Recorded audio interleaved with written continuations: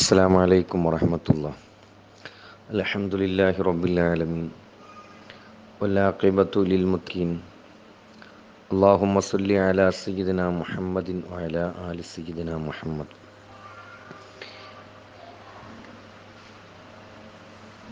بسم الله الرحمن الرحيم.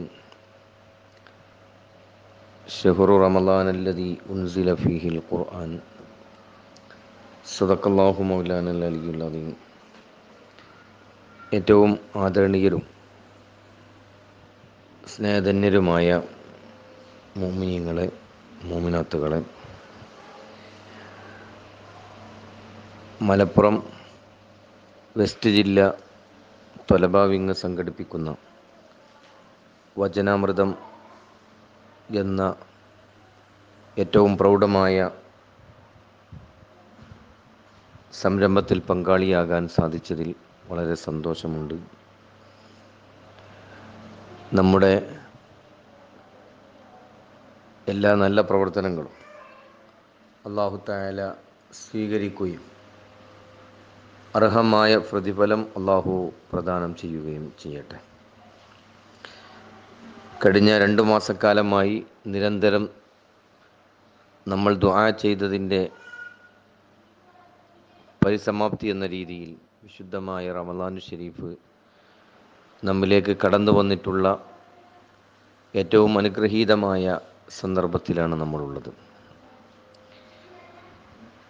മനുഷ്യൻ്റെ പാപങ്ങൾ കഴുകിക്കളയുവാനും അവൻ്റെ പ്രതിഫലങ്ങൾക്ക് ഇരട്ടിയിലധികം പ്രതിഫലം ലഭിക്കാനും ഹേതുകമാകുന്ന വിശുദ്ധമായ റമളാൻ ഷരീഫിൻ്റെ പ്രവർത്തനങ്ങൾ, വിശുദ്ധമായ റമളാനിൻ്റെ വരവ് എന്തുകൊണ്ടും അനുഗ്രഹീതമാണ് എന്ന് നമ്മൾ മനസ്സിലാക്കുകയാണ്.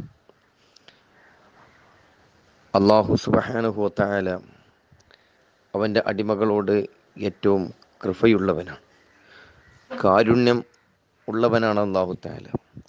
അല്ലാഹുവിൻ്റെ കാരുണ്യത്തിൻ്റെ 100-ൽ 1 അംശം പോലും ലോകത്ത് മുഴുവനായി അല്ലാഹു തആല വിതരണം ചെയ്യപ്പെട്ടിട്ടില്ല എന്ന്.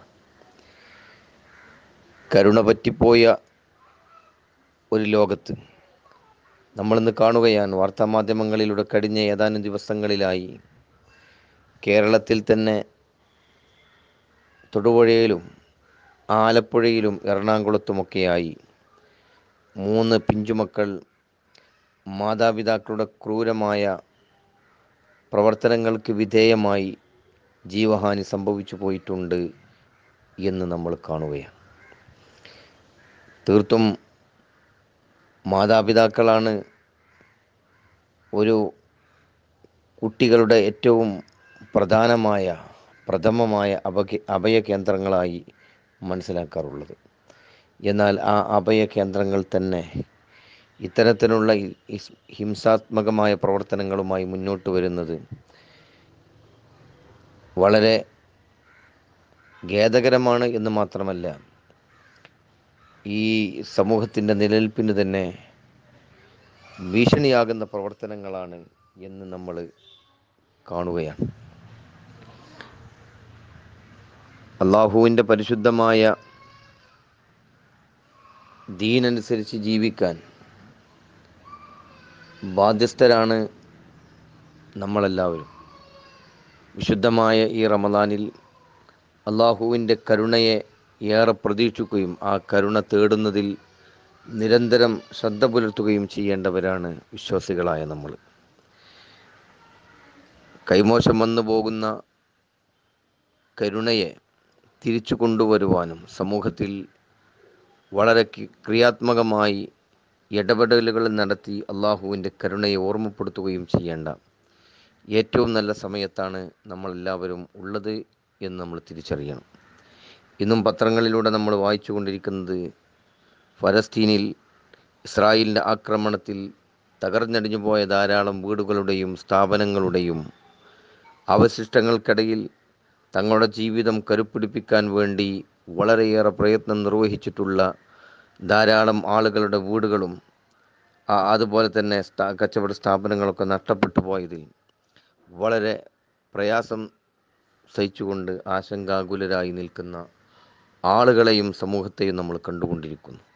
ഇങ്ങനെ ലോകത്ത് മുഴുവനും, ശ്രീലങ്കയിലാണെങ്കിലും ഓസ്ട്രേലിയയിലാണെങ്കിലും, അങ്ങനെ ലോകത്തിൻ്റെ വിവിധ ഭാഗങ്ങൾക്ക് വ്യത്യസ്തമായ കാരണങ്ങൾ കൊണ്ട്, സംഗതികൾ കൊണ്ട് മനുഷ്യന്മാരെ കശാപ്പ് ചെയ്തുകൊണ്ടിരിക്കുന്ന, മനുഷ്യത്വത്തിന് ഏറെ നാശം സംഭവിക്കുന്ന രീതിയിലുള്ള പ്രവർത്തനങ്ങൾ നിർവഹിച്ചുകൊണ്ട് ഭീകരവാദികൾ എന്ന പേരിലാണെങ്കിലും, അല്ലെങ്കിൽ മതാന്ധന്മാരെന്ന പേരിലാണെങ്കിലും, അല്ലെങ്കിൽ മറ്റേത് പേര് സ്വീകരിച്ചു കൊണ്ടുവന്നവരാണെങ്കിലും, ആ പ്രവർത്തനങ്ങളൊക്കെ മനുഷ്യകുലത്തിന് വെല്ലുവിളിയാകുന്ന, നമ്മുടെ കരുണ വറ്റിപ്പോകുന്ന പ്രവർത്തനങ്ങൾ മാത്രമാണ് എന്ന് നമ്മൾ തിരിച്ചറിയുകയും ആ സന്ദർഭത്തിൽ അള്ളാഹുവിനോട് ധാരാളം കരുണ തേടുകയും ചെയ്യേണ്ട സന്ദർഭത്തിലാണ് നമ്മളുള്ളത്. വിശുദ്ധ റസൂൽ സല്ലല്ലാഹു അലൈഹി വസല്ലമ തങ്ങൾ നമ്മളോട് ആദ്യത്തെ 10 ക്രിയാത്മകമായി നമ്മളെപ്പോഴും കരുണ തേടിക്കൊണ്ടിരിക്കണമെന്ന് പഠിപ്പിച്ചിട്ടുണ്ട്. ആ പ്രാർത്ഥന നിരന്തരം നിർവഹിച്ചുകൊണ്ട് മുന്നോട്ട് പോകാൻ നമ്മൾ ഓരോരുത്തരും ശ്രദ്ധിക്കണമെന്ന് ഈ പരിശുദ്ധമായ ദിവസത്തിൽ വചനാമൃതം എന്ന ഈ പരിപാടിയിലൂടെ സമൂഹത്തെ ഓർമ്മപ്പെടുത്തി ഉത്ബോധിപ്പിച്ചുകൊണ്ട് ഞാൻ എൻ്റെ ഈ ചെറിയ വാക്കുകൾ അവസാനിപ്പിക്കുകയാണ്. SKSFൻ്റെ ത്വലബ വിങ്ങിനും അതുപോലെ തന്നെ സഹപ്രവർത്തകന്മാർക്കുമൊക്കെ എല്ലാവിധത്തിലുള്ള അഭിനന്ദനങ്ങളും അർപ്പിച്ചുകൊണ്ട് വആഖിറു ദഅ്വാനാ അൽഹംദുലില്ലാഹി. അസ്സലാമു അലൈക്കും വറഹ്മത്തുള്ളാഹി.